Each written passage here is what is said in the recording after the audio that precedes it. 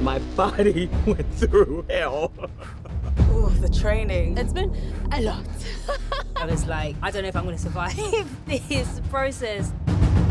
People think training's gonna be you just getting a little bit strong to do a bit of stunts. But for this... 3 hours of martial arts a day. We had weapons training. Everything from sword play, spears, machetes, a lot of punching. An hour and a half of weights, sprinting. Gina, the director, joined us, and that helped bond us. She's transformed our bodies, she's transformed our minds as well. I mean, I feel like a badass.